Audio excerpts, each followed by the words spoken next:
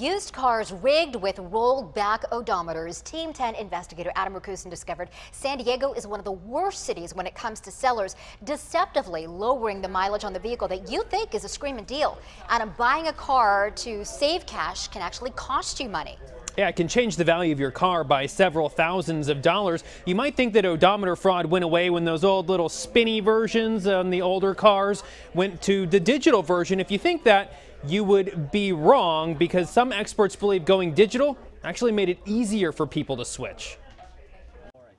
And you can push both of these forward so you have more leg room in here. I mean, these are nice vehicles. Jorge Parra sees the value in used vehicles. I wanted a car like this.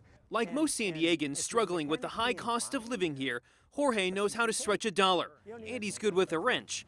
So he jumped on an online ad for the perfect used SUV, one that could help transport all of his grandkids. But I got it.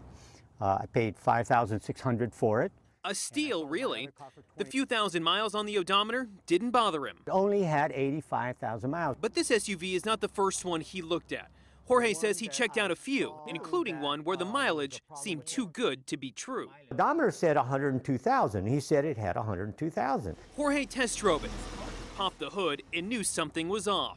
I could tell, because I've worked on that MLs, I could tell that it had more than 100,000 miles. Okay, so I shut the hood and I said, you know what? I'm going to go home and run a Carfax on this. Turns out the SUV's odometer should have read 200,000 miles. Obviously, he had a rollback situation, and it was fraud. And I think that people need to be careful. They try to gain a profit from a buyer. Paul Smith is the area commander for DMV investigations. He's an expert in spotting rollbacks. Nowadays, with everything being digital, it's just a matter of fact of them using computer systems themselves to roll back these odometers. So Smith says in some cases the scammers just switch out the old odometer cluster for a new one. They're not changing how the mechanism records it. What they're doing now is just changing the actual number. According to Carfax, nationwide there's 200,000 new cases of odometer fraud every year.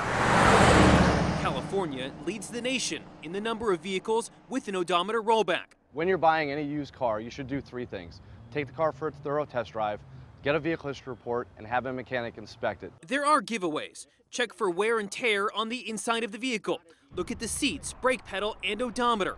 And ask yourself, does it seem appropriate for the miles being displayed? If you have doubts, check the Carfax. And if it's any different, walk away. Jorge did, and it saved him from becoming a victim. And Jorge's actually run into this more than once, if you can believe that. DMV investigators want to know if this has happened to you, so if it has, please let them know. Reporting live in the newsroom tonight, Adam Rakusin, Team 10.